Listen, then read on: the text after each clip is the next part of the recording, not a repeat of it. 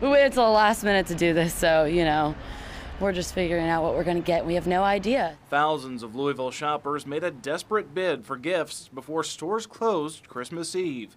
Tanner Holmes and Natalie Rimmers still had several people on their shopping lists. Brother, sister, sister-in-law, actually.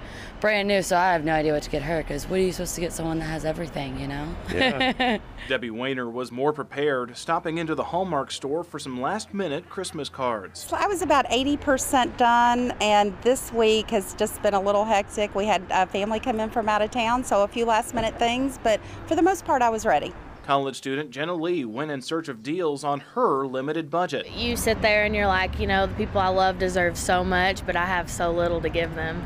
You want to give them the world, but you really can't. U of L grad Sydney Hoagland was there picking up some wine for her family's Christmas Eve get-together. Open house, anyone who doesn't have anywhere to go comes in, joins, plays cards, karaoke. It's my favorite. Some young people went in search of a gift for Mom. I'm happy. Actually, I want to see her reactions. While others hoped for something special from Santa. Cars, Star Wars. It was a special occasion for elf Annette Burgess, together with her kids for the holidays, she says, for the first time in 5 years. It's absolutely fantastic. She's a doctor, and so she hasn't been able to get off work at Christmas time, and so it's been wonderful to be able to all get together here at Christmas time.